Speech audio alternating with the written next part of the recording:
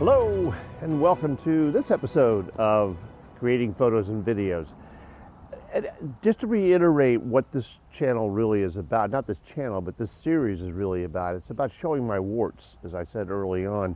That is to say, as I experiment learning how to use new technologies, new equipment, new cameras, and whatever, I want to share that with those of you who have subscribed to my channel or happen to tune in.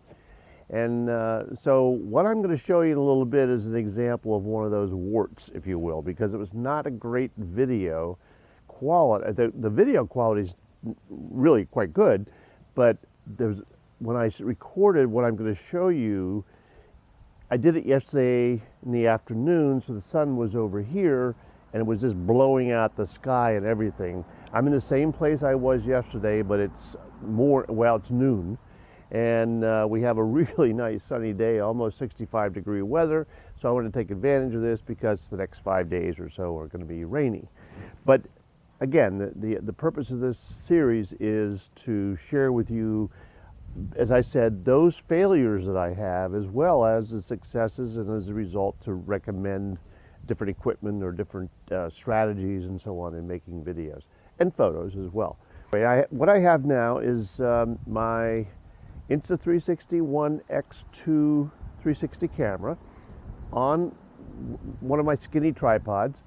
I still have the clamp there that I used, that you'll see in the next section of this video, that holds the Comica Wireless Mic receiver.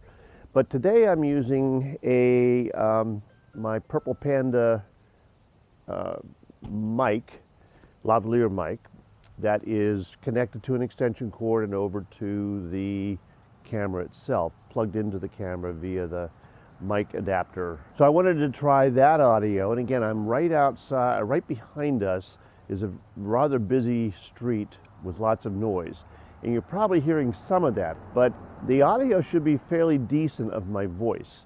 And that's of course the intent. The other thing is I'm setting this, I'm not using the 360 camera in its 360 mode, but rather I started out choosing 150. I'm still learning how to navigate this little machine, and also the app that goes with it that lets you edit video after the fact. So what I've done is set it to 150, then I went into the settings and I chose, instead of, I don't know if it was ultra wide or whatever, but I've chosen wide, so it's not showing a real wide screen here.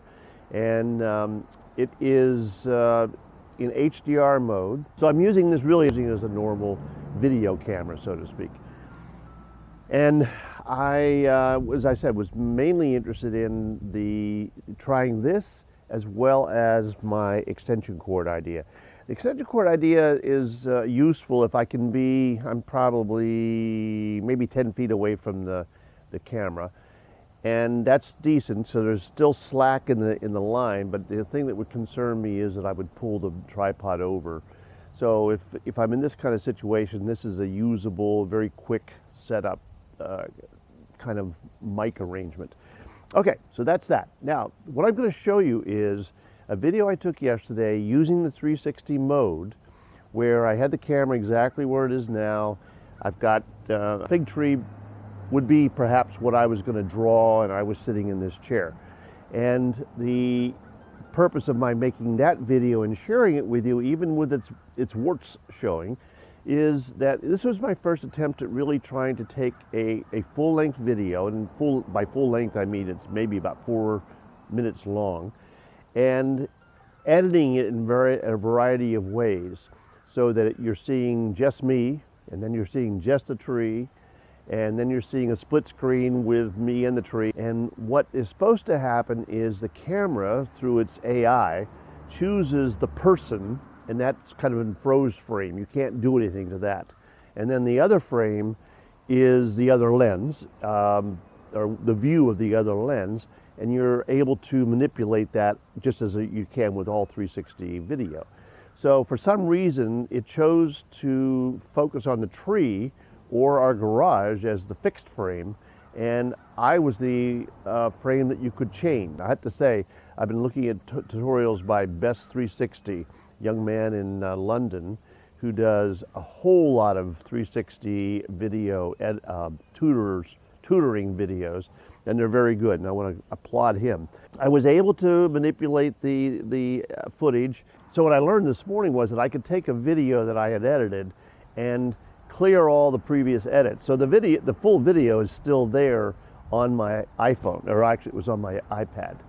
And I was able to re-edit that video from scratch and was able to trim it to where I wanted it, and then to have it focused on me, and then have it swivel around and show the fig tree. Okay, so I did that, and then I tried doing multi-view, which is what gives you the side-by-side or top on bottom, and or a picture in a picture. And that's, so I have part of it, part of the video you're going to see is in that mode. So let's take a look at that video, and I'll be back right afterwards.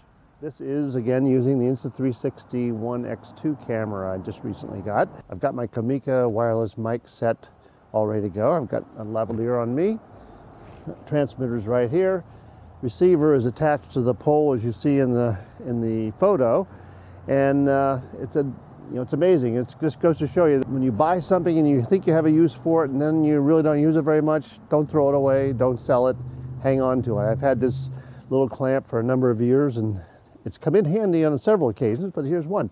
So this would be the setup that I would typically use, where I'm sitting in a chair, the 360 camera's between me and that tree over there, which is a fig tree, and let's say I want to sketch that, so I would be sitting here and I'd sketch it. And I can also, in one mode, and I'll try that in a minute, have it so that it's split view, so you can see both me as I'm talking and talking about what I'm seeing, why I'm doing certain things, and then you're seeing the thing that in this case I would be sketching.